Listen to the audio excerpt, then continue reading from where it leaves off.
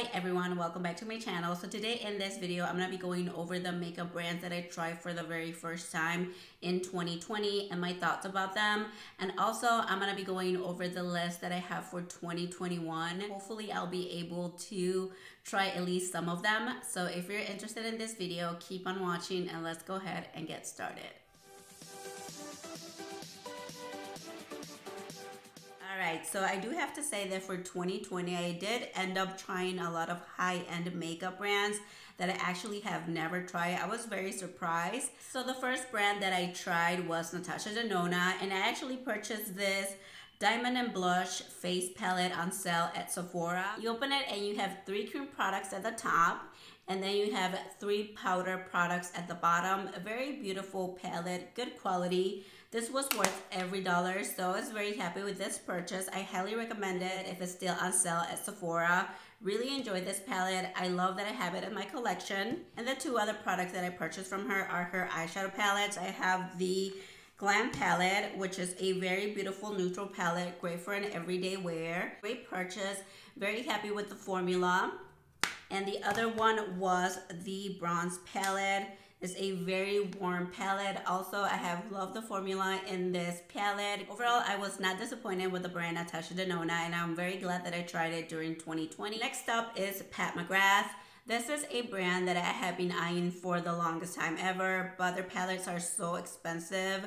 They're like in the $129 range. So the first palette that I tried from her was this mini palette. I bought this like for $25 on her site. It was on sale, and this was a cool tone palette. I saw it at that price and I was like, I need to get it so I can try the formula. And this is how the palette looks. It is a very beautiful cool tone palette. So this palette is what started my love for Pat McGrath eyeshadow palettes. The formula in this little palette is so beautiful, super blendable, smooth. This palette just blends out on your eye by itself. So I had to try the big palettes.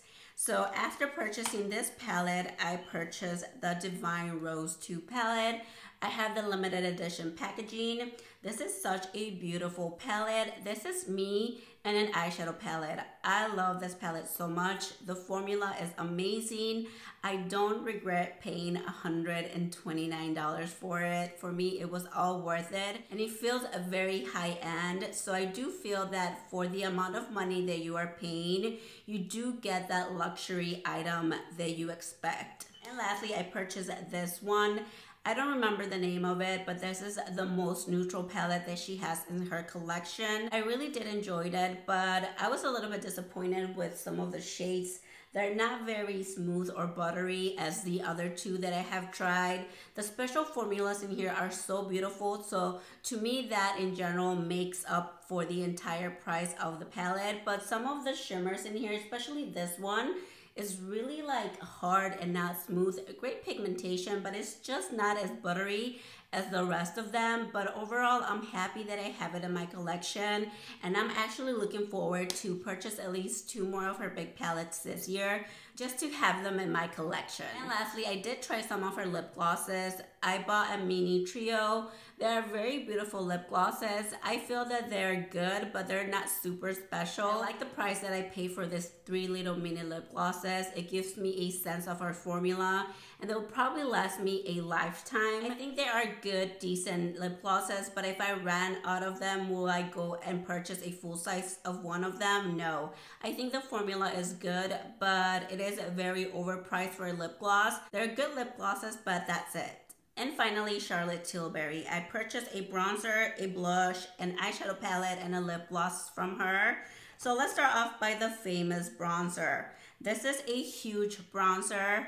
This is the medium shade. It is a good formula, but it was not my favorite. Not like everybody says, oh my god, it's my holy grail. I love it. It's an okay formula, but it's not super special to me. I think this might be a little bit overhyped and overpriced, but I'm glad that I have it in my collection and that I was able to try it. I also purchased this eyeshadow palette called the Pillow Talk palette. This is a very beautiful neutral palette with some pink tones. This is the palette that really caught my attention based on the color story in this palette. The formula in here is good, but it's not great. The packaging feels very cheap. For the price that you're paying, $75, I do expect this to be a little bit more high-end. Overall, an okay palette, but I'm not crazy about her eyeshadow formula. So would I purchase another eyeshadow palette from Charlotte Tilbury? I will definitely think about it twice before I do that, especially for the price that I'm paying. I'd rather buy a Natasha Denona or put that extra money for a Pat McGrath eyeshadow palette than buying another Charlotte Tilbury eyeshadow palette, since her formula is good but nothing special. I also purchased one of her lip glosses, very beautiful. It's in the shade Peachy Plum. I love the one. It has a shape of a heart.